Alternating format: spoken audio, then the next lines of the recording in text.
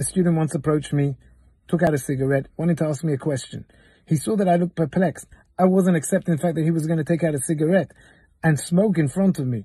He said, Rabbi, don't you know that 3 times as many people die from eating and consuming sugar than smoking?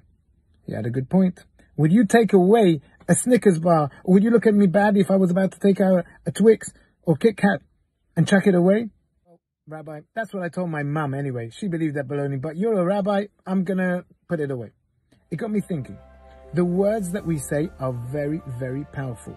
But the way in which we say it, well, that's just as powerful. In fact, psychologists say verbal communication is only 7%.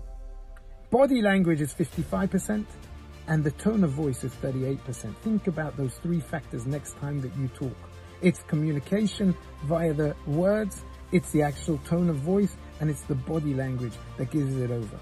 In this week's Parsha, Moshe Rabbeinu is about to pass away. It's the 1st of Shevat. He's going to pass away on the 7th of Adar, 37 days later, and he wants to give over his legacy. He wants to make sure that the people are prepared for the land of Israel, and they remember where they were and where they're going to. He reminds them. He wants to rebuke them, but says Rav Chaim Shmulevitz, he rebukes them on the side. This is how we need to rebuke people. He doesn't tell them, you sinned by the golden calf, you sinned by the spies, you sinned by Korach. Rather, he says, remember these places where we were? And of course, you remember the place, you remember what happened in the place. And you try and ameliorate, you try and better yourself. And this is what he said, Dizahav, Chatzerot, all these different places. Ele hadevarim. This is the right way of speaking. Ezrat Hashem, we're in the 9 days. We need more achdut. We need to get rid of the sinat chinam, the baseless hatred. How do we do it? Concentrate on the words. Concentrate on the tone. Concentrate on the body language.